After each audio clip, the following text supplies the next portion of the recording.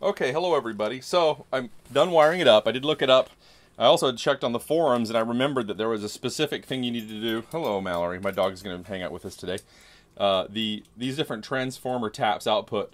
Green is 8, yellow is 4, and the orange was 16. I looked up, and then I remembered, even though I've got an 8 ohm speaker here, I have a transformer set for about 4.5 thousand ohms of impedance, and these tubes put out about 8 or 9, so it's double that.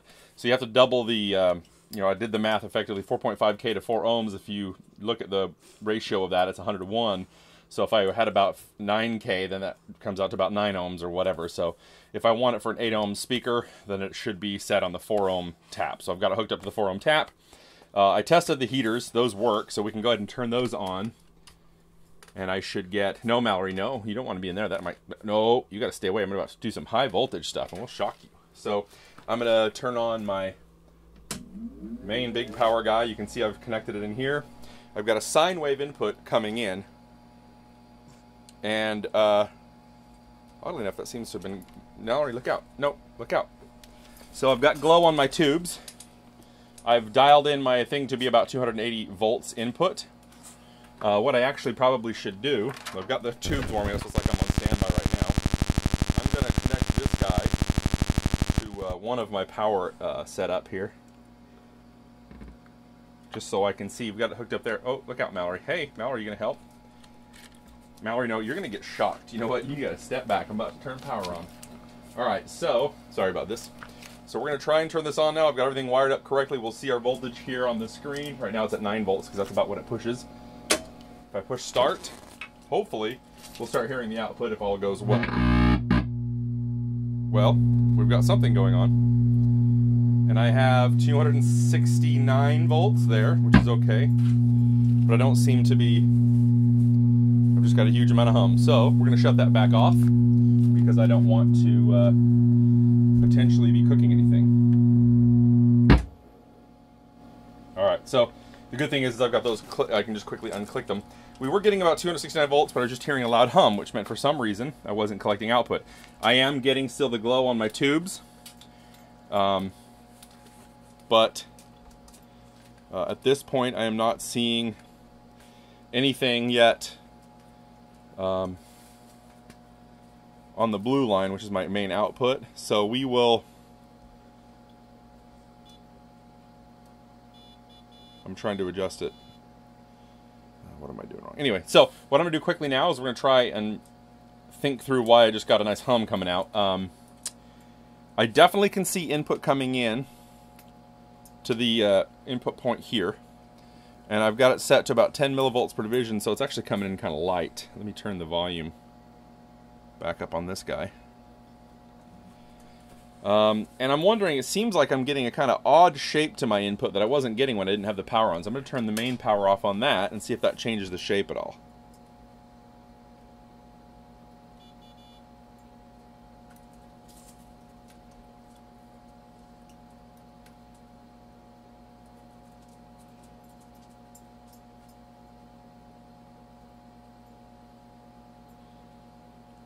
So I'm at 20 millivolts. Yeah, I'm actually got some high input coming in right now, so I'm going to turn the heaters back on.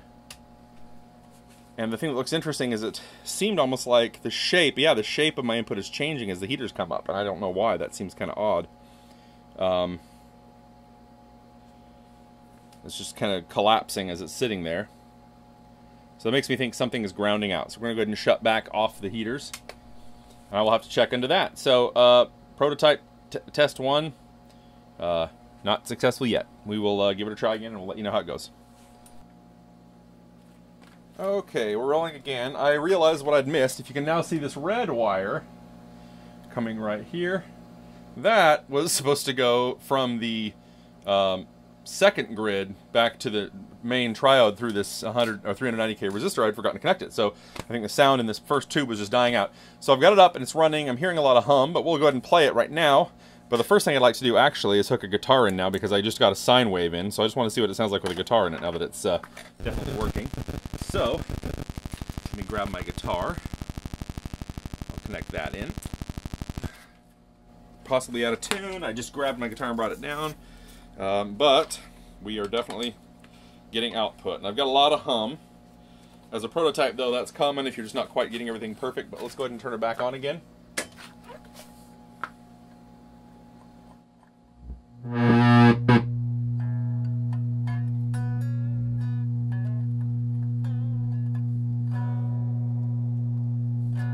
Oh, we had sound a minute ago. Now I don't. Oh, okay. Well, it's possible something is grounding out on accident.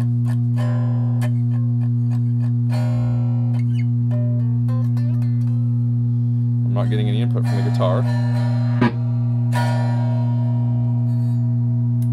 I might have accidentally grounded something out. Oh. No, that wasn't it. I was gonna say my guitar is not.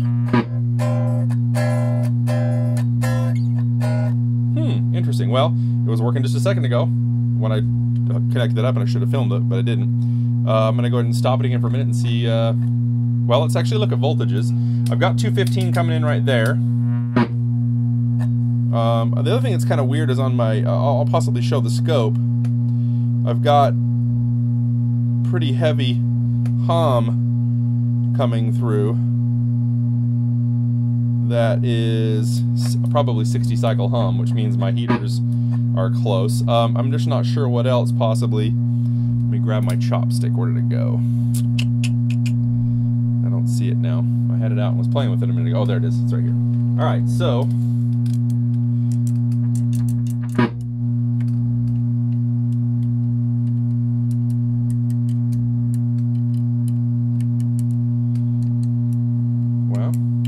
I definitely was getting output a minute ago, and now I'm not. So I'll have to look and see if I've accidentally shorted something, wiggling things around. This is the fun part about doing this.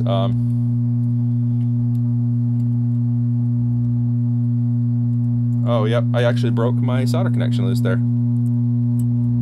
I will have to resolder, looks like. Okay, cool. Now I know what it is. In moving this around, I disconnected accidentally the 68K resistor that goes into the input pot that comes down in. So I'll fix that and we'll come back in a second.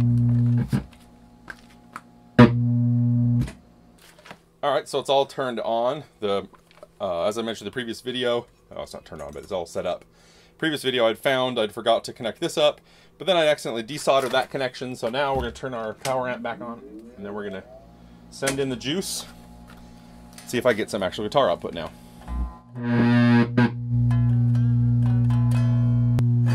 I can actually see a little bit of output going in. It's getting to the into my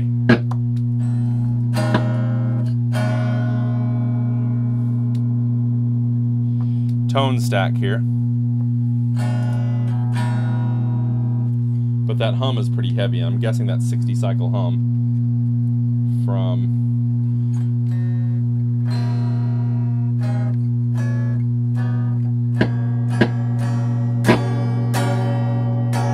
really weak output. And the guitar's really out of tune too. But alright, so we'll play around a little bit more. Definitely have output going in, but it's super weak.